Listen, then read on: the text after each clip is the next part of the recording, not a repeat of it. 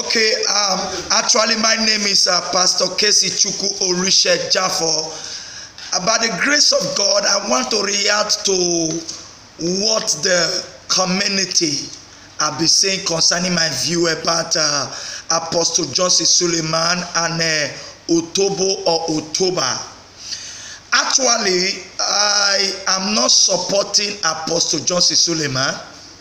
Neither am I supporting Stephanie Otobo. As you can know, I'm a man that always stands for the truth. Number one, Otobo told us the first interview she granted. If you said I am lying, go and play the first video Otobo brought. Otobo told us that Apostle Suleiman promised to marry her. That is nonsensical bit of ridiculous nonsense.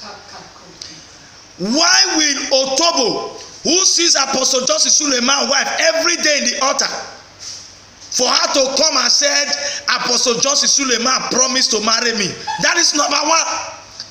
Number two, she said Apostle Suleiman went and did the introduction. It's like you people are not hearing, you people did not hear the video clip that she played. If you are telling me you did not hear it, you will remain deaf and dumb. Why will who are the people that escorted Apostle Suleiman to the place to go and see to go and see the family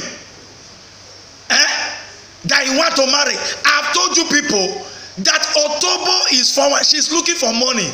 Maybe the EDLTTC people have decided to use her to fight against the church.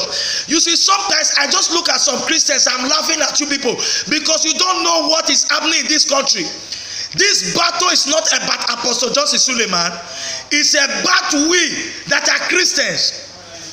Few days ago, we were told that